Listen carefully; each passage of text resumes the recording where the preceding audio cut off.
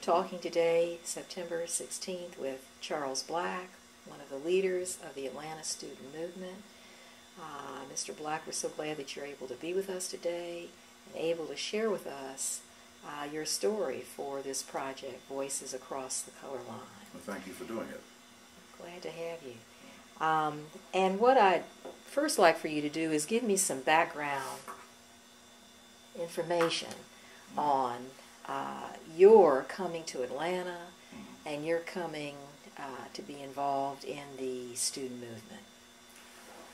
Okay, I'm from Miami, Florida, originally, and I came to Atlanta to attend Morehouse College. While in Miami, I was a regular church-going boy. My parents were very, very religious. My father being a lay leader in the church, and we went to church at least 5 to 6 times a week. And, what church was this? It's Church of Christ. Yeah, we had, of course, Sunday school, morning service, evening service, Tuesday night Bible class, and Thursday night song practice, because we sang a cappella, so you had to sing all the songs by learning how to read the notes. So that was my upbringing. I was active in school, in high school. I was president of the student body there. What school was that? Northwestern Senior High School in Liberty City, what got to be known as a poverty, riotous place in later years. I didn't see it as that when I was growing up there, of course. But I declined an early admission scholarship to Morehouse College because I'd been elected student body president. I wanted to be big man on campus for a year. But I came to Morehouse in 1958, and my first recollections of arriving in Atlanta, which was my first time coming to the city, was by train and passing a building as we entered the city that had a huge Confederate flag on the side of the building. Now, it may have been the state flag, but they hadn't done that at that time.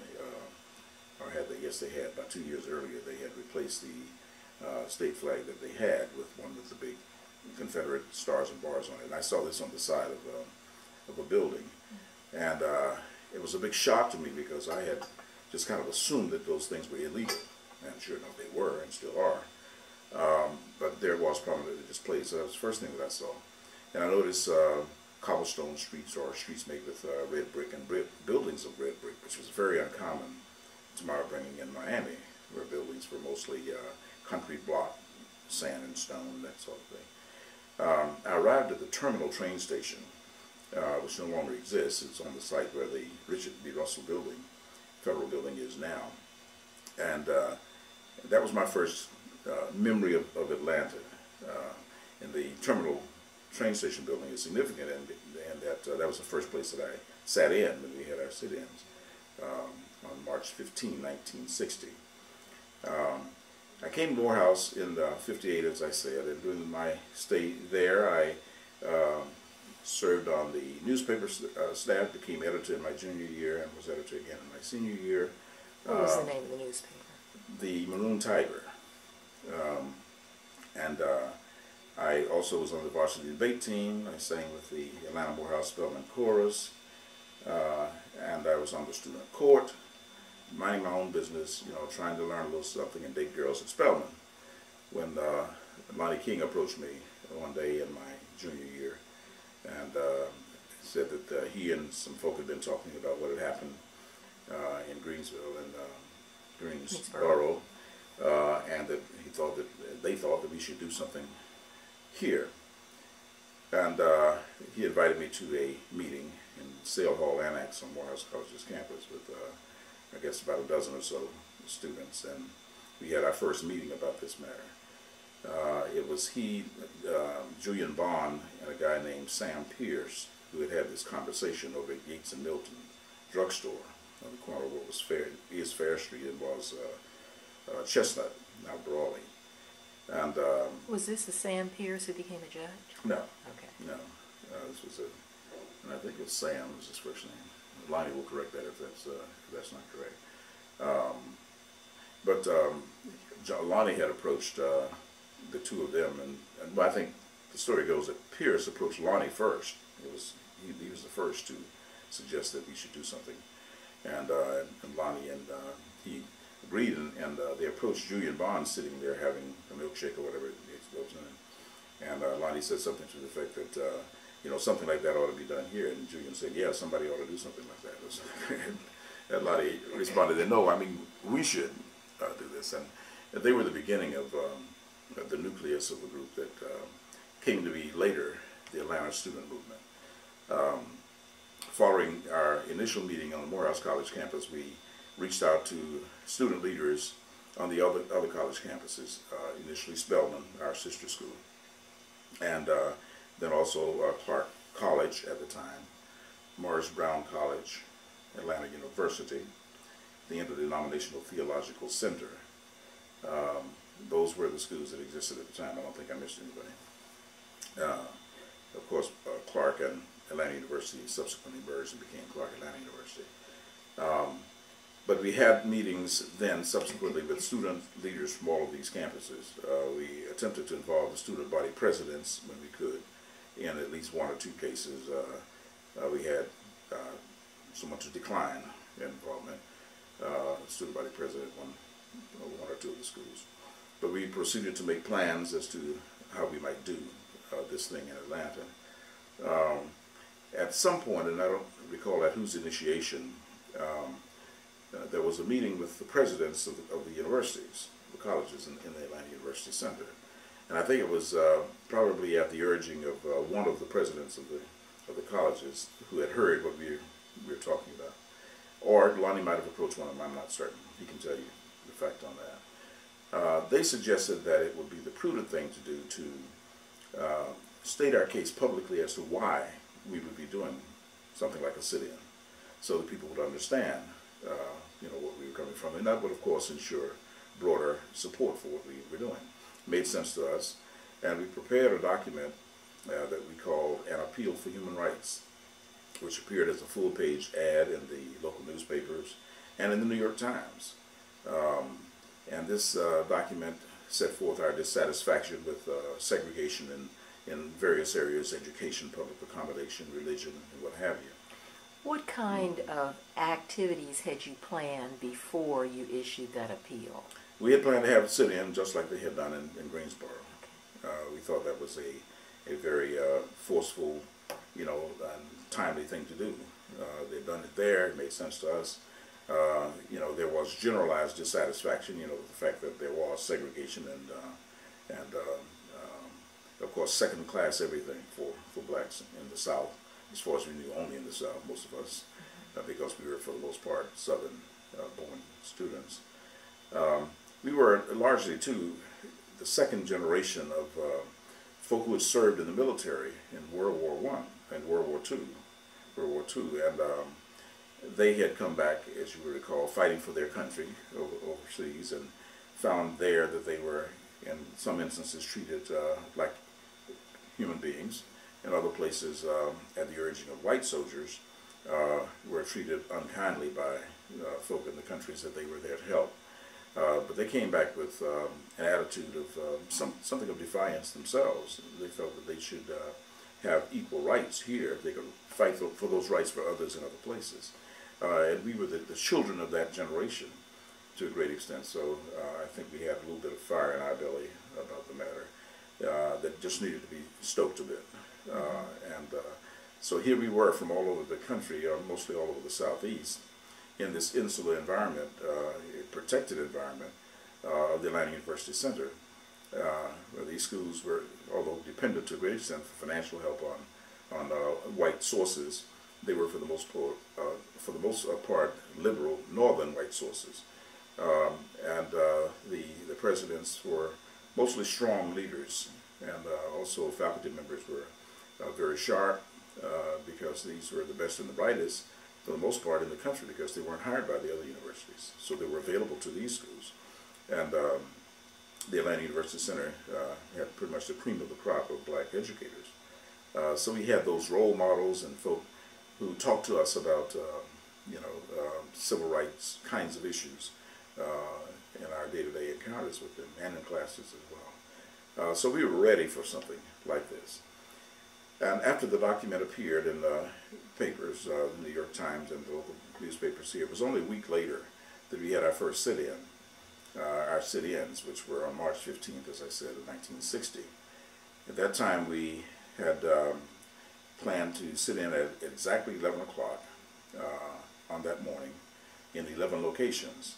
The facilities that were picked were places that had some public connection in that they were in federal buildings, train stations, or in places like major department stores, Rich's, what was Davison's at the time, now Macy's, the 5 and 10 kinds of places like Woolworths, places of that sort. So we had a very tightly organized plan of action that involved about 200 students. Most of them were the folk who would sit in. Others were drivers, others were spotters who would be located at telephone booths that could see what was happening and call the office and report. What preparation did you all make for these sit-ins? Well, one would perhaps assume that there had been a lot of nonviolent training and workshopping and that sort of thing in preparation for our first sit-ins. We didn't really have that. We talked about it philosophically as to how we would approach these things. We would not strike back.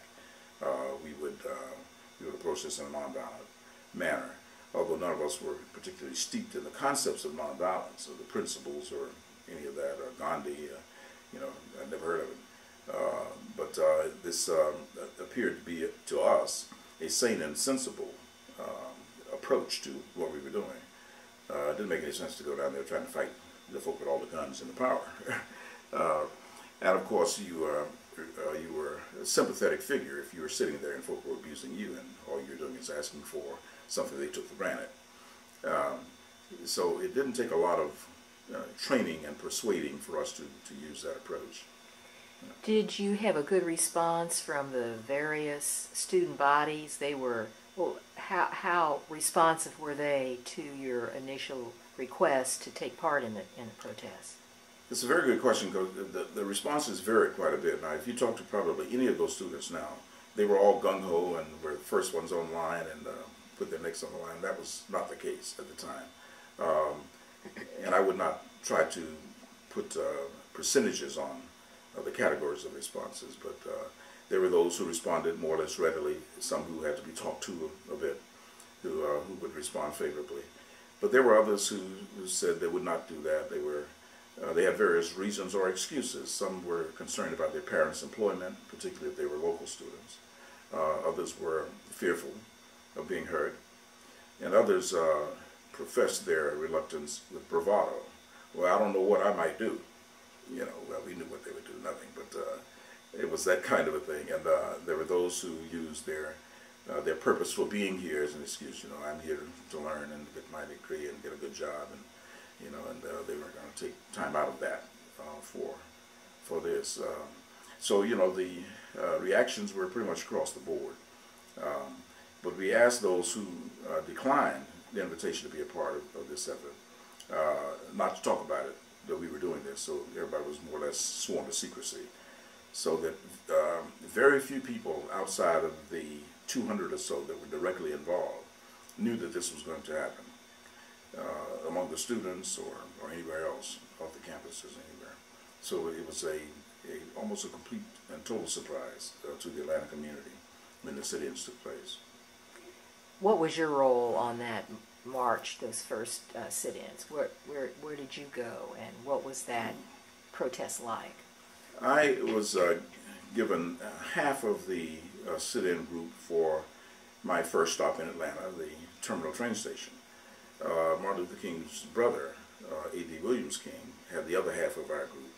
The reason why we had the largest group of all of them because of the size and the configuration of the waiting room that we were going into at the train station. There were two distinct kind of entrance areas, and of course we wanted to arrive with more or less total surprise and disarm the folk, and we needed to go into both of those doors essentially at the same time. We needed 2 leaders for that, and I forgot the size of our group, but we had a fairly large group going in, and that's where we went. So what was your plan, to enter both the white and the black entrances? No, only the white, okay. only the white areas, right? Now, in other locations, there were no such thing as white and black. But at the waiting rooms of train stations, of course, you had black waiting rooms and all. In department stores and dime stores, those sorts of places, you had lunch counters that blacks were not allowed to sit at. You could stand at the end and order something and take it away, but you could not sit down. But that was a single facility. And I think City Hall might very well have been on our list at that time as well. And they had, cafeteria that was whites only. So we were going into white-only kinds of facilities or seats. So what happened when you went in? Well, this is our first opportunity for levity in the matter, because we found out later that the Atlanta police were turning around in their cars in the middle of Peachtree Street all over the place, because they would get another call. We got some here too. And they had no knowledge that this was going to happen. They didn't know what to do.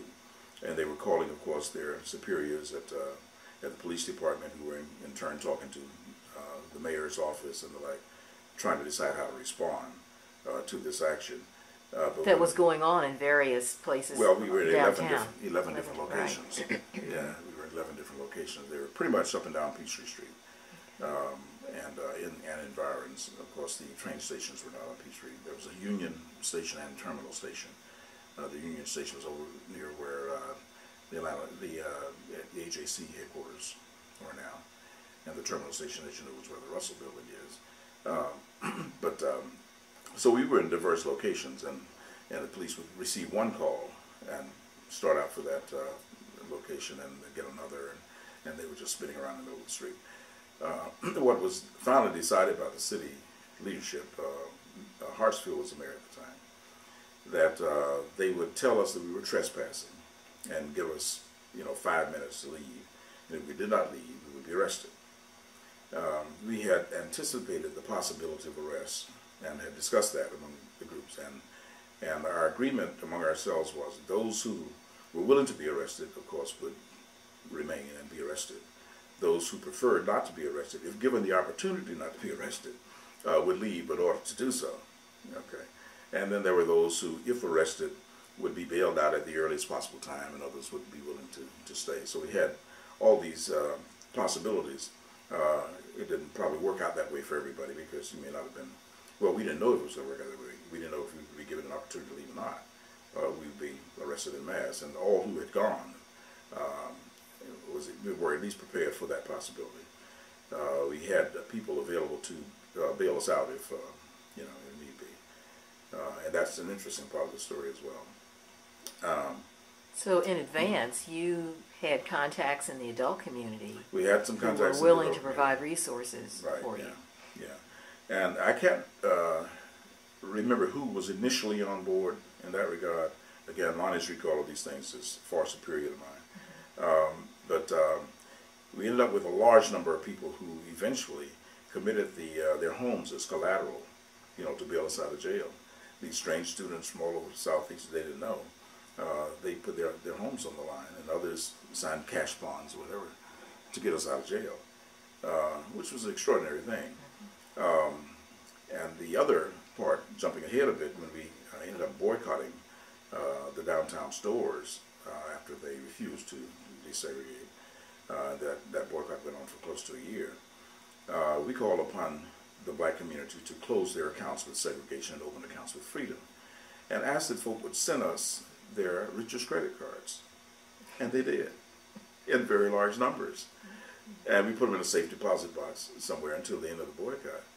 But the students had gained that kind of respect, and regard by the community, that these were honorable people doing an important thing, and folk wanted to support it in whatever ways they could.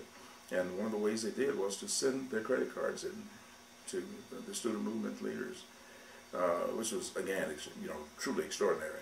I don't think you can get anybody to do that today, probably, but they did. People did that in large numbers. But the effect of our first efforts ended up with some of us in jail, being convicted of trespassing, and being sentenced. My first sentence, as I recall, was to, Well, we were in the city jail at first, and I'm not sure whether this was the first or second time, but yeah, the city jail was the filthiest place on earth, down on Decatur Street. They tore it down finally. And there were mostly, really vagrant kinds of people housed there, who had, drunks or, they'd committed minor kinds of crimes, and they just throw them in there and I guess pretty much forget about them until they needed his space with somebody else, I don't know. But the place was truly filthy, and they had us down there for a few days.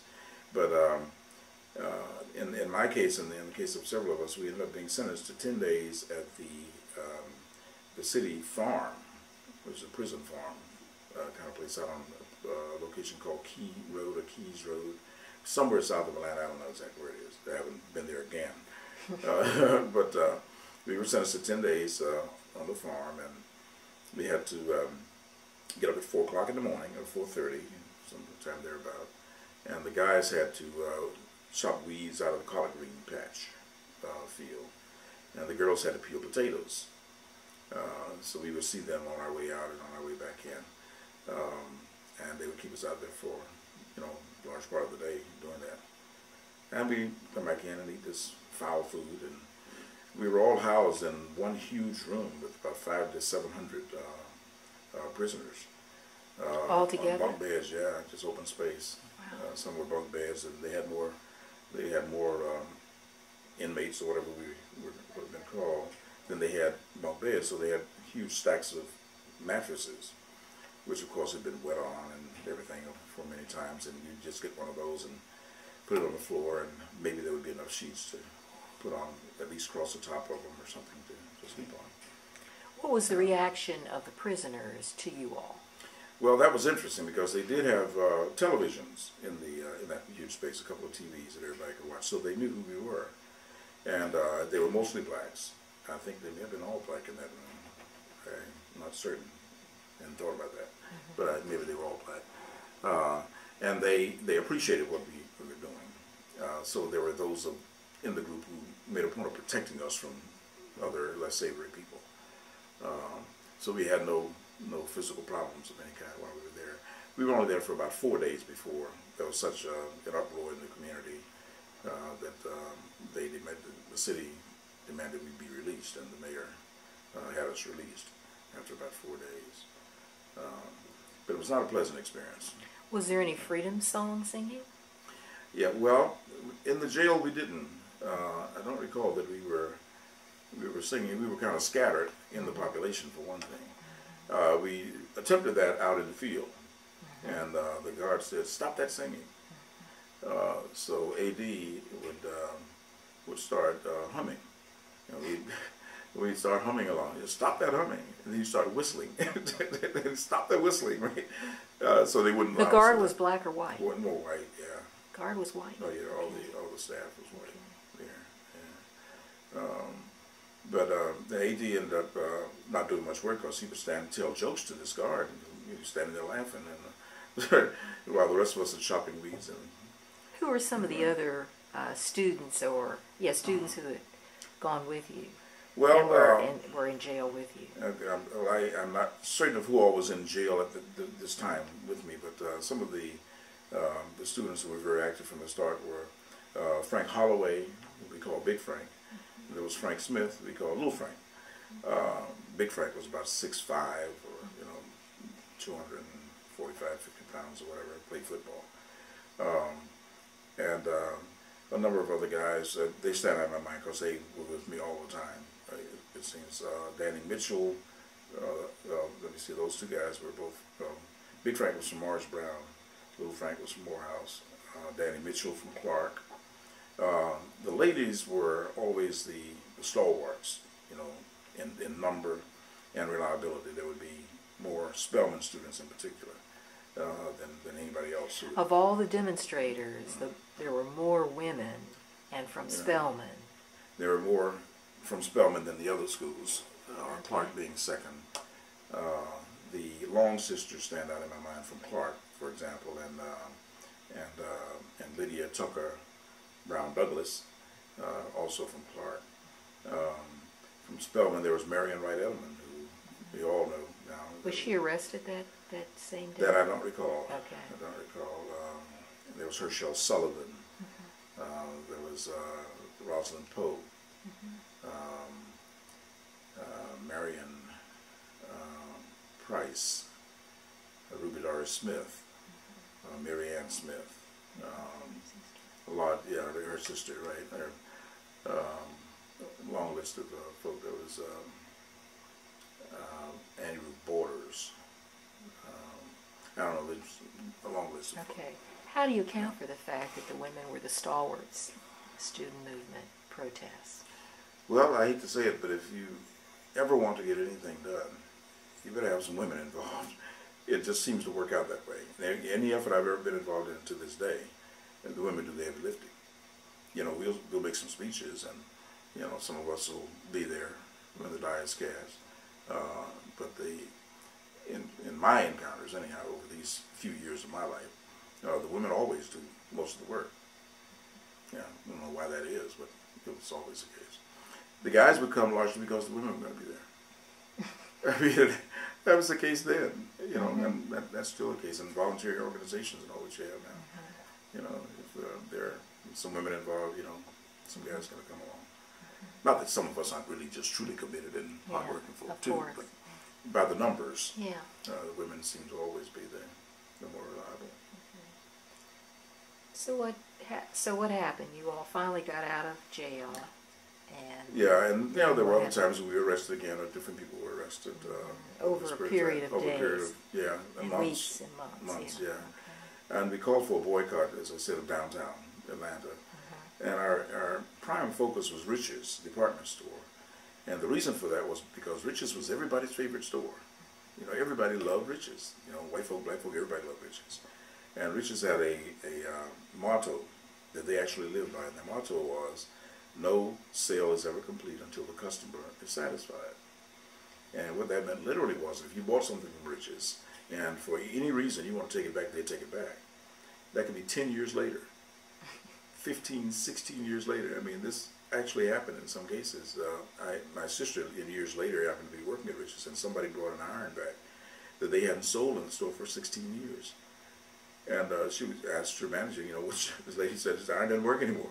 They said, take it back. You know, they gave her an exchange or money back or something.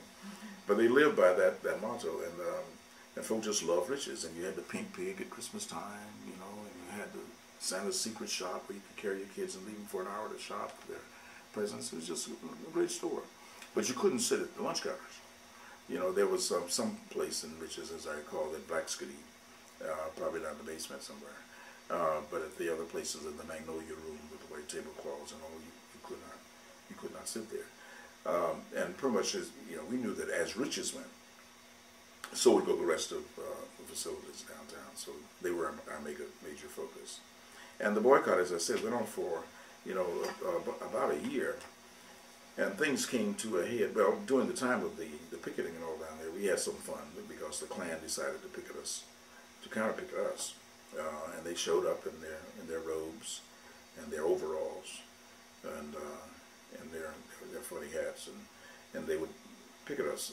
And then after a couple of days, they started showing up with shirts and ties on in their robes. And a guy from the because that's how you all were dressed. That's the way we were dressed, right? And the newspaper man asked the leader of the group at the time, he said, about that, why the change? And his exact quote was, we wanted to show these students we's dignified too. So we had a lot of fun with that. But we didn't take them as seriously as they thought we should. I remember they had some pretty robes, some of them, you know, mostly white robes, but they were like, one would have a satin green robe, and one would have a yellow, or, you know, some of the red and blue. And I went up to one of those guys, that sure is a pretty robe. Where'd you get that, baby? Where can I get one of those, right? And so we were irreverent to them. So they, after a while, they just stopped picking us. But it was good for our cause that they were there, because the folk who didn't stay away because of us stayed with me because of them. And it rendered the boycott extraordinarily effective and successful. In spite of the fact that stores tried to get people to come down after closing hours to shop. Shop by phone, we'll deliver it to your house. and all that sort of thing. Some people, of course, bought into that in our community, but we were able to sustain the boycott because we found out that it was, in fact, very, very successful. And particularly as you were going into the Christmas season? Well, we were approaching the Easter season when the boycott. Out. Well, no, when the boycott was kind of waning. And we'd gone through the Christmas season, and that things were still hot and heavy at that point. We had good, strong support, and nobody was talking about quitting the effort. But as the Easter season approached, you would have fewer people show up for picket lines and all that, and folk were wanting to go buy those little dresses for their little girls and all for Easter and all that. So there was some moaning and groaning about giving up the boycott. And some of the adult leadership and Lonnie and some others got talked into some meeting with the folk. It was at a time, I was not in that meeting, so I don't know exactly what happened, but my recollection is that Lonnie went to this meeting to negotiate with an understanding that this was going to be something of an open negotiation, but found out afterwards that some of the adult folk had already agreed to a deal with the folk, and they were going to end the boycott. All right, so he ends up buying into whatever this agreement was.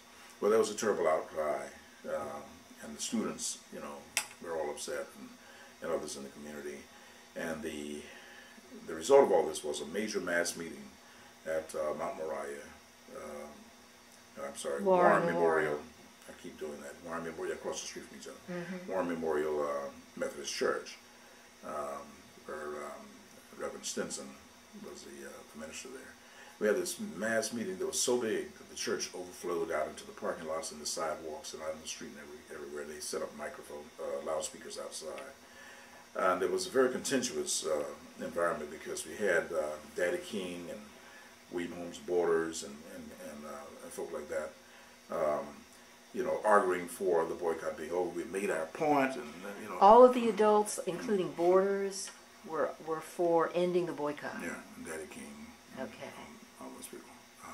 Were there any adults that sided with the students? Well, you had like a three-tier age situation. You had the older folk like Daddy King and Borders and John Calhoun and A.T. Walden, Colonel Walden, Warren Cochran, and Dobbs, Maynard's grandfather, John Wesley Dobbs, and folk of that age group. And then you had the younger folk like Jesse Hill and Clarence Coleman and Johnny Johnson and various others, Carl Holman, and people of their age group who were considered like the Young Turks. They would have been in their 30s or so, I think, at the time. So they would tend more to side with us. And of course, our attorney, Donald Hollowell, who got us out of jail all the time. He was a bit older, but a good guy. So we had formed what was called the Adult Student Liaison Committee, and we would meet on a regular basis with these three tiers of folk, the students, the Young Turks, and the Old Guard, we called them. Some were called Uncle Toms. But we would meet over at Atlanta Life in a little outbuilding they had, and discuss what we were planning to do, and they'd try to talk us out of doing certain things, and we would discuss it, and with the understanding that we would decide for ourselves after we left what we would or would not do. And that's the way it worked. And this culminating mass meeting resulted in the Old Guard, arguing that the boycott should end, and Lonnie, having been beat up on by the rest of us, trying to be somewhat neutral in the situation, but calling for a reconsideration of that matter. And there were those who were arguing that we need to see this thing to the end. And the most memorable moment, one of the most memorable moments for me, was seeing a middle-aged kind of a woman walk down the middle of the aisle. She was dressed in a white uniform, so I don't know if she was a nurse or somebody else who wore a white uniform with the white shoes and the like. And she went up to in front of the podium and shook her finger in the face of, it was either Borders or King who was speaking, and she challenged him and said, "You are my minister. Say, I want to hear you tell me to go back down to riches. She was defying him that she insisted we should not be going. And she walked and shook her finger up at her minister and challenged him to ask them to go back downtown. That was a big moment. Well, the short of it all is that there was pretty much chaos in the forum. I mean, there was a lot of contention there. It's a very unsettled situation. So Lonnie and I and Julian, as I recall, caucused over to the side to try to decide what we need to be doing, what we're going to do about this situation. And you mean at this point, people were shouting out? There was no order. Well, yeah, there was some shouting out, but speaking? there was more order than you would probably have today, okay. Because we were more respectful in those days of each other and of our elders and all. So there would be some of that, but you hear the roar in the audience, the unsettledness that you would hear, the whispering and grumbling sort of thing would be that. And the older folk trying to quell the audience, and Lonnie's trying to quell the audience and the like.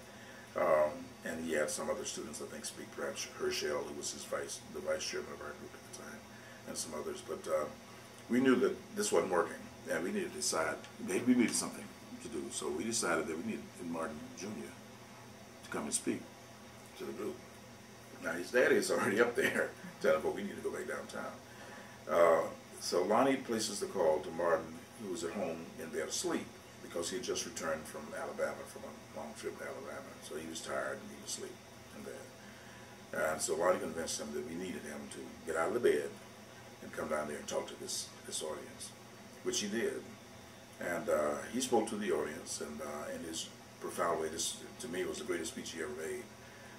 Totally extemporaneously, and he talked about Moses and God and whomever all else, and all the principles, and about and he quieted the crowd down, and spoke to the advantages of this and the disadvantages of the other.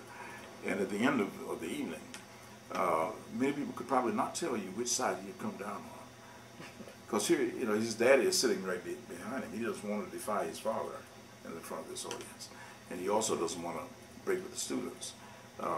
He had not wanted to be involved in the Atlanta civil rights activities, largely because his father didn't want him to be involved in Atlanta, and the other folk of his father's generation had the attitude, we don't need Junior here.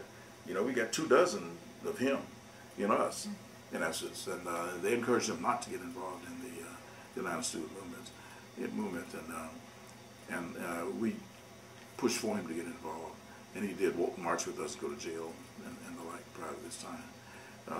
Largely at Lonnie's urging, you can't leave from behind, that kind of argument and stuff. We finally got him involved. I want to know something about the structure of the student movement. Lonnie King, was this something that he had been elected to do as leader? Who were the other officers? Yeah. And I understand at one point you succeeded Lonnie in the leadership. Right. How did that happen? What was the leadership structure? Lonnie was the founding chairman, and was, in effect, the chairman by acclamation from the start, because he was the one leading all this effort and organizing it. And so we did elect him chairman. And we had a vice chairman who was, my recollection is that there was Herschel Sullivan from Spelman, I believe, at the time. And we had a secretary, and we had later we had an executive secretary type who kind of ran the office. And that was Julian under both our administrations. And he did PR kinds of stuff, press releases and all that. But that was, pretty much the structure. But we had representation from all the campuses. We made a point of always having, all of the campuses represented. I succeeded Lonnie as chairman when he was leaving to go to law school. When was that? That would have been in 61. It would have been the summer of 61, as I recall. Okay. I had gone home. He was just the leader for about a year then. From the spring of '60. Well, actually, we started our efforts in around February of '60, and until the summer of '61, so like a year and a half or so. Okay. And I succeeded him for about a year and a half. Oh, okay. And was it by acclamation? No, it was interesting because I had, at this point, I had gone home for the summer to Miami at some point, and I'm not remembering the order of all these things, but when I had come back, the students had gotten involved in a political campaign, which I opposed our group doing, but the students were supporting M.M. Muggsy Smith for mayor. This was a race that Ivan Allen was in, Lester Maddox, Charlie Brown, Milton Farris. There were, I think, 6 candidates for mayor. Those other guys whose names you might not recognize were either city councilmen, well, city aldermen, or on the county commission. And Lester Maddox, of course, our resident racist. Why did the students support Muggsy Smith? I don't know at whose initial urging the students got involved, but the Young Turks were, supporting Muggsy, and he had, in 1948, introduced legislation in the state legislature to unmask the Klan, and had been considered a liberal kind of legislator, especially for the day.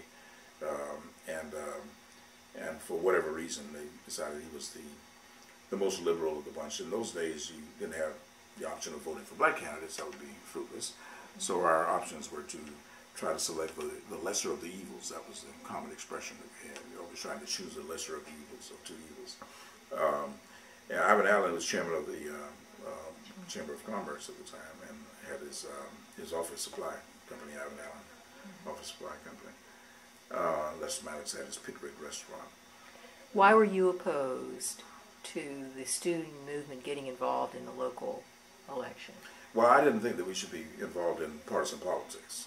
I thought that we should stick with, strictly civil rights kinds of issues. That was not what we should have been doing. We should have continued with desegregation, voter registration, employment, opportunity kinds of things, apart from partisan politics.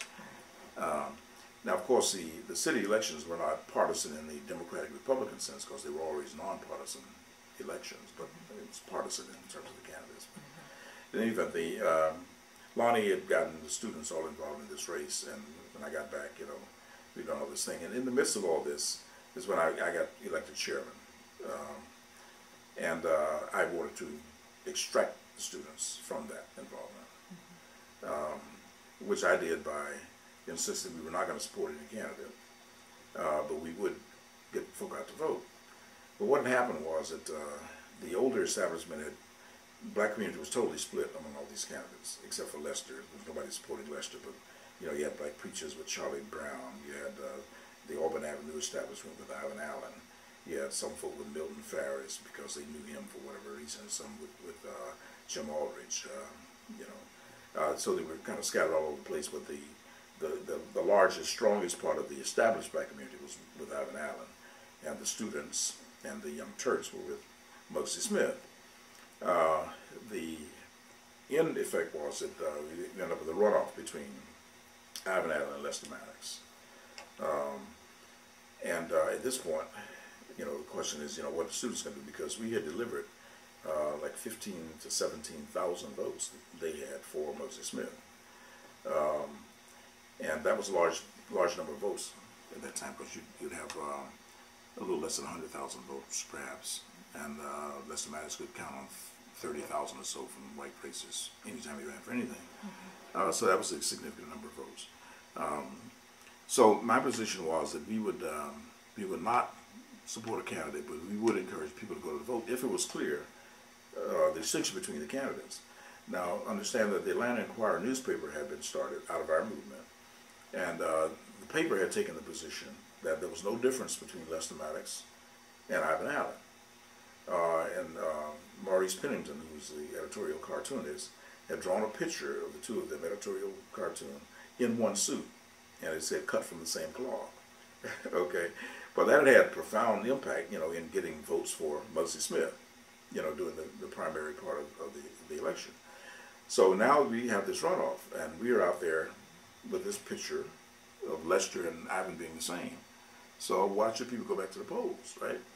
So I had a meeting with with Ivan Allen, I and maybe 3 other members of my group at Carolyn Longbank's father's house, in his den. And with Ivan Allen came Helen Bullock. Helen Bullock had been executive secretary for Hartsville, and she ended up being executive secretary for Ivan Allen and for Sam Massell. Well, she came with Ivan, and she was his chief advisor. And we sat and talked, and my position was that, you know, the black community, folk who had listened to the students, had no reason, they saw no reason why they should, you know, go to the polls, vote for either one of them, because they were the same. They've been painted as the same. And so the only way that they would want to go back, the only way I would encourage them to go back, was if he made a clear distinction between the two of them. And I had a little list of about 6 or 7 things that I wanted him to take a public position on. And he was, you know, arrogant and defiant about that. And he was, you know, you have to do that. I mean, you know, they aren't going to vote for less Maddox. I said, well, we got a third option. And he said, what is that? I said, we can go fishing. Yeah, I said, if we go fishing, you lose. Right? Yeah, but I haven't heard about you. Yeah, but you lose, right? And Helen Bullock said, so now I haven't. Maybe you ought to listen to what he's saying. And the result of that little meeting was he agreed to go public with commitments on these things, desegregation of facilities at City Hall, employment of blacks, and, you know, some other things we had. I don't remember, some voter registration kinds of things. I don't remember what they were. But he took a public stand on those matters. And as a result of that, the students turned out the black vote in large numbers, and he defeated Lester Maddox. That's how he was elected. I don't know how we got off on that, but it was during this period that I was elected chairman. You know, in the midst of this this campaign. Now, I was not elected as the second chairman. I served as the second chairman. Now, the group had elected Frank Smith while I was in Florida on vacation. Well, Lonnie didn't think that Frank Smith was the right guy to lead the group. Frank was a little bit hot-headed and all that, strong guy and all that, but he was a little hot-headed.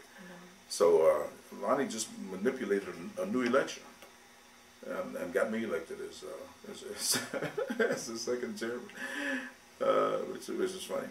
But that's where we were through that point. And during my administration, we focused. Well, we had the obligation of effecting the desegregation that we had fought for in public accommodations. We finally had reached an agreement that they would desegregate their facilities, but it was going to be by a point certain. And so I had to organize the first people to go to the different facilities, you know, at specific times that we had. And of course, all those folk that in the black community leadership who had fought us the hardest wanted to go to Magnolia Ballroom. I mean, Magnolia restaurant, what's it called? Restaurant, Magnolia Room at Rich's, which was the nicest, you know, dining facility of all of them. Well, I made a point of not letting them go. I sent mostly students and other adults who had been more supportive to those places. They had to go somewhere else. But that's one of the things we did. And then we ended upon a campaign to desegregate the theaters. And there were about 8 owners of all the theaters in town at the time. And during Lonnie's time, while I was, before I went to Miami for my summer vacation, a letter had been sent to these guys, you know, asking them to meet with us to desegregate the theaters and all that. And they hadn't responded. Well, when I came back, you know, I made a contact again and referred to an earlier letter, which of course I couldn't find a copy of. So they all said they never got any such letter, and I couldn't prove they had. So, but anyhow, we did proceed with picketing of the theaters, and we had white folk who would buy tickets and give them to black folk who would try to go in the theater and be denied and all that. So we had a boycott going, and we were entering a rainy part of the year, and had gotten some signs, beautiful signs made, and had them laminated, you know, waterproofed and everything. And we had a relationship with Helen Bullock. I could call her anytime, and we usually would kind of let them know what we were doing, or what we planned to do, in an effort to negotiate, if we could, you know, the end of whatever it was, rather than having to go through all this. So she asked, and I told her, we got our signs ready, they're waterproof, we're ready to go on this, to an extended boycott. She said, well, let me talk to it was still, no, it was still Hartsfield was still mayor at the time. And let me see if I can get him to get the owners into a meeting. So she asked for a week. Of course, the students chomping at the bit. You know, a week. and say, we in a week, no, we're ready to go. So we continued some of our activities without intensifying them, and said, it's the mayor, a week, we can give him a week, right? So at the end of a week, she called and said that the owners had agreed to a meeting, but it was going to be a week later. So the students, of course, were very anxious again about that. So I spent all my energies trying to keep the students from, defying this opportunity. So they did allow us to proceed with waiting for another week, and we met with the owners. They all came to the meeting and said that they, I got 15 minutes, I got to go, and I got another meeting, and nobody had more than 20 minutes to stay. Well, we stayed for 4 hours, I think it was, either 3 or 4 hours. Hartsfield chaired the meeting. He had at his side Chief of Police Herbert Jenkins and Richard Rich.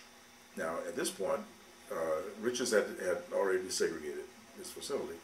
A little time had passed. So he was able, the owners were saying things like, we have blacks at our theaters, people are going to riot, somebody's going to yell fire, there's going to be a stampede, there'll be stink bombs thrown, and so, all this stuff. Which was good to have the chief of police in there. I said, well, I'm sure that Chief Jenkins can assure us he can maintain law and order in the city. Can't you, Chief? To which, of course, he responded, yes. But the mayor was able to call upon Richard Rich to attest to the fact that none of these things had happened at his store after he had desegregated. And Richard Rich said, I wish I had done it much earlier. We lost a lot of money unnecessarily. We should have done this much sooner. So we negotiated the desegregation of the theaters in that one meeting. The actual desegregation of the theaters coincided with the coming of the Metropolitan Opera at the Fox. Of course, students didn't like that either, because you had to wait another few weeks or so for that event. But we did that, and there were no tickets available across the black folk, because those tickets had been grandfathered down through generations among whites. So some of the whites gave up their tickets for blacks who could afford to buy them, like T.M. Alexander and some of those people.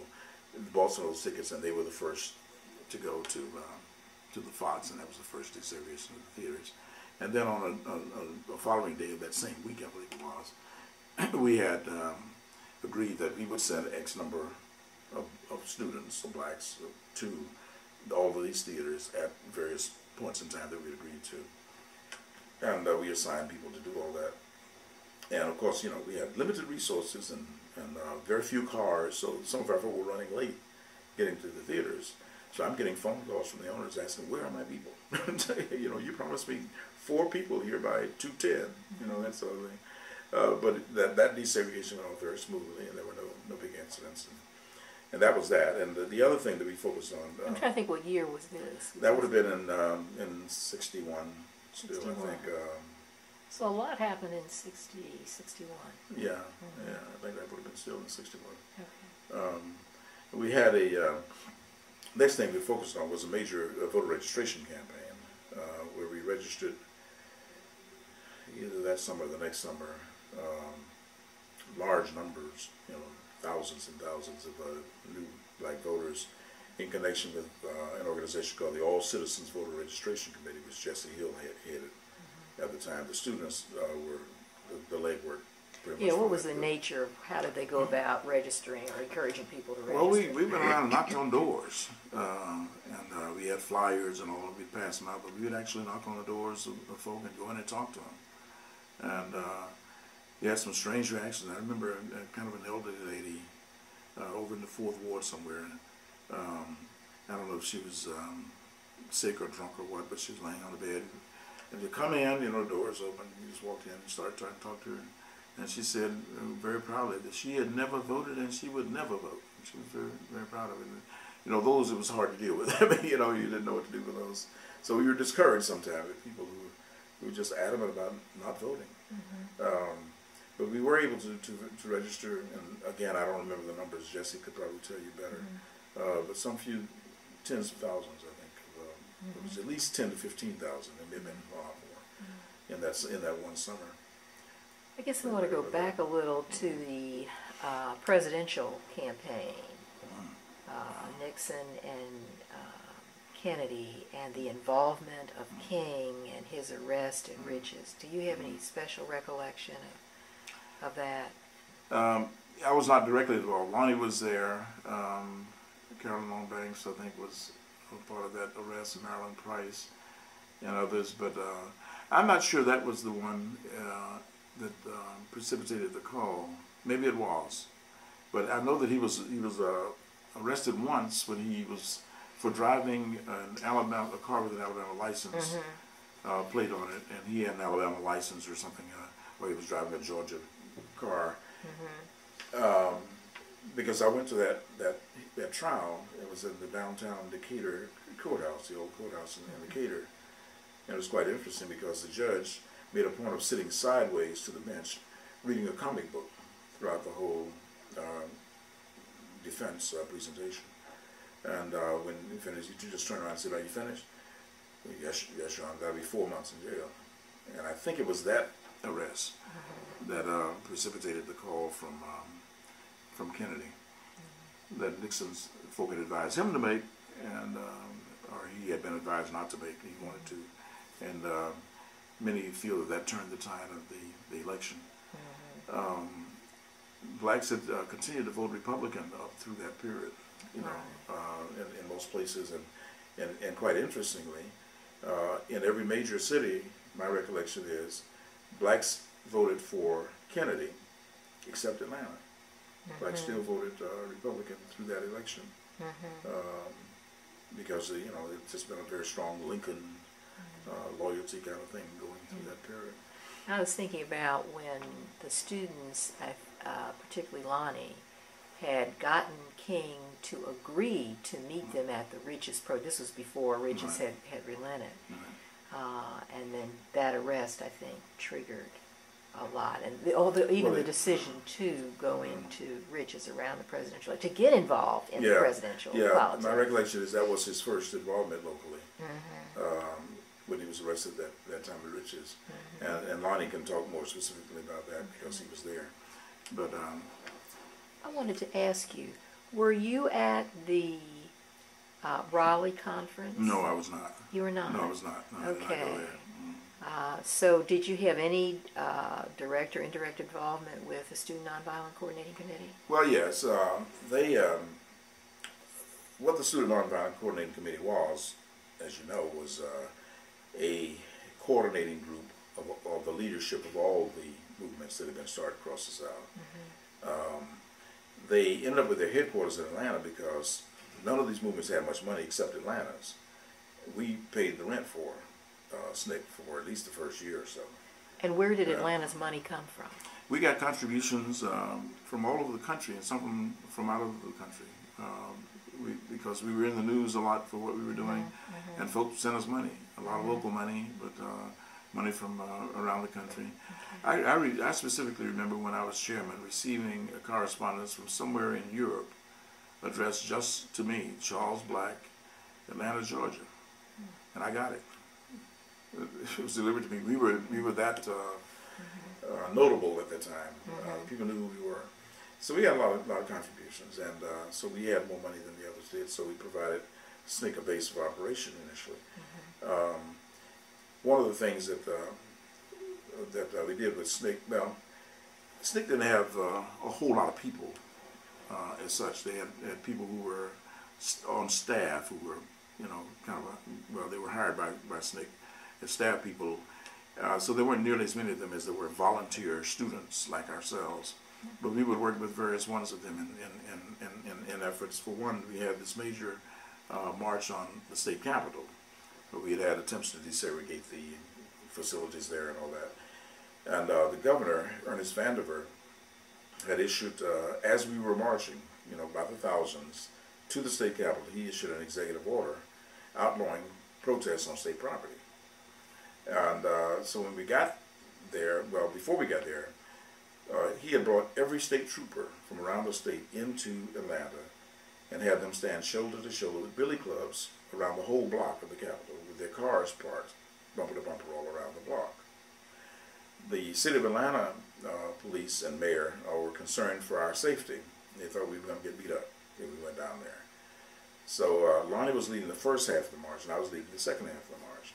So the police chief convinced Lonnie that they should not go down there because there was going to be violence. And we hadn't had any widespread violence in Atlanta. And so Lonnie decided to divert his part of the march over to a church, and they had a rally. Well, the word came back down to me as to what was happening. So I turned my half of the march from the route we were going down another street and came up the other side, to the other side of the Capitol, over where the church is on the corner from the Capitol. Mm-hmm. So they didn't know we were coming. And I got right up to the sidewalk with my few thousand people. And confronted the troopers at the time. But I was mentioning SNCC because Jim Foreman was executive secretary of SNCC at the time, and he and I co-led this section of the march, actually.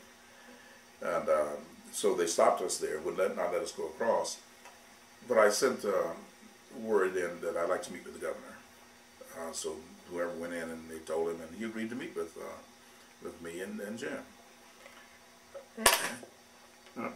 Hold on.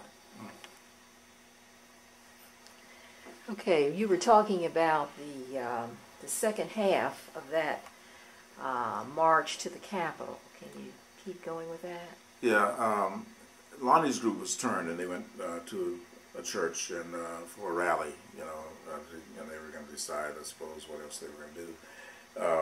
But I turned my group and went around another way and came up to directly across the street from the Capitol. And they stopped us there, and I had stepped off the curb, and we had signs and all, picket signs, and a state trooper came across with his billy club and pushed me in the stomach with the billy club and said, "Get back up on that curb, boy." So we sent word over to the governor's office, asked for a meeting with the governor. And after some time, whoever it was came back and said that the governor had agreed to meet with me and Jim Foreman from SNCC. But we had to leave our signs over. Nobody else could go. So the two of us went over, and the governor interrupted whatever conference he was in, Ernest Vandiver, and received us in his office. So when we went in, I thanked him for receiving us, without an appointment and everything. And I commented on the fact that he had issued this executive order outlawing any protests on state property. And I wanted to ask that he would rescind that executive order, and in its place issue a new executive order outlawing all segregation in the state of Georgia. And his response was, "That's the most ridiculous thing I ever heard." So I loved that moment. But we chatted for a while and all that, and when I came out, some press guy had asked me. What were you all chatting about? Well, we were talking about, desegregating the state capitol facilities, and a little banter back and forth. Of course, he wasn't at all forthcoming on the matter. He was very adamant that segregation wasn't always going to be the case as long as he was governor and all that. And I don't remember exact words that were exchanged beyond those that I mentioned. But when I came out, some press guy asked about the encounter, and I was telling them about it and some things that were said. And I said, I used the word that I was pleased that the governor had condescended to meet with us. Well, that was the thing that the governor took offense to. I categorized his seeing us as a condescension. I don't know, why do you say that? They're citizens of the state of Georgia. I wouldn't condescend to meet them. That caught me quite by surprise why he would. We were talking about big issues like desegregating facilities, and he just hung up on my categorizing the meeting as a condescension. But we felt that was a success that we were able to get there to the Capitol and to meet with him. In subsequent times, we did take small groups down and get into the Capitol with picket signs hidden and in the galleries and all, and folk would be thrown out. Remember Ruby Doris Smith and the Franks and all were particularly adamant about pushing that issue, and some were arrested on state grounds because of it. The issue of what now? Desegregation of the state Capitol and other facilities of the state. Well, on that first time when you did get a chance to see the governor, did you eventually go ahead and join the other part of the demonstration at the church? I don't remember what happened beyond that point. I think we did, though. I think we got the word as to where they went, and then we went over and joined them. But it was a long time, Lonnie tells me, before he realized that we had done that. It was a long time later that he realized that he had done that. So I don't know. I can't remember. Okay. But one of the other things we got involved with during my time was the Grady Hospital initiative, which you may be aware of. There was a local black dentist named Roy Bell who decided to take on segregation at Grady Hospital. Grady was, of course, always a public facility run by Atlanta and Fulton County, and I suppose DeKalb County at the time. I think it was always the Atlanta, Fulton, DeKalb Hospital Authority. Well, Fulton DeKalb Hospital Authority, not Atlanta, not City of Atlanta. And it was fully segregated. They had segregated facilities for the staff and all that, and segregated clinics and beds and everything for patients, and no black doctors on the staff. And so Bell decided to take that on. He couldn't get a whole lot of support elsewhere in the community, and came to us, and we manned picket lines with him for quite a period of time on Grady. Usually very few of us at a time. There would be maybe 6 or 8 of us down there picketing Grady over a period of some months. We did get a meeting with the administrator at the time, who was named Pinkston, I think. And much to our surprise, when we got there for this negotiation with him, he had brought Daddy King in. Daddy King was there, and I had Bell and myself and somebody else from our negotiating team. And so we were pressing our issues, you know, for blacks on the staff, black doctors on the staff, and desegregation facilities and all that. And we were just going on, and the guy was, you know, just trying to be polite and not do anything. And we were pushing a little harder, and finally Daddy King jumped up and, you know, wait a minute, you don't kick a man when he's down? You made your point? I did, you know, and went on and scolding us in front of this man. And so Pinkston finally, you know, thanked Reverend King and said he'd call on him for a benediction. And we had a little prayer and dismissed the meeting. Yeah. What about the sit-in at First Baptist Church? I was not a part of that. What would have happened later after you? Well, I can't remember exactly what point. 63? Okay, I was no longer chairman at that time. Yeah. Okay. Who was the chairman? I was succeeded by, and I forget the order, there were 2 guys, Ralph Moore and Larry Fox, and I don't remember which of them succeeded me directly and which succeeded the other. But Larry King told me just recently that David Satcher told him that he was the last chairman of the committee. And neither one of us knew that. So you may want to talk to him because I interview him. Yeah, neither of us talked to him about what happened during his service. So was the sit-ins at Chippehoy and S&W and Leb's and Morrison's, was that after your time? Yes. Okay. That was with Larry or Ralph Moore. The Leb's thing got to be rather notorious. And what is the story, even if it's secondhand from you? I can't get a handle on what that was. I don't remember all that happened, except that Leb was very adamant that he was not going to have these folk in there, and there was some physical contacts and all that, as I understand it, and police also kind of pushed people around. But this is old recollection of secondhand information. Okay. But he made allegations like one of the students urinated on his floor and all kind of stuff like that. So it was just kind of a messy thing down there. Yeah. But I was not involved. In hindsight, what do you think the whole impact of the Atlanta student movement was on Atlanta and elsewhere?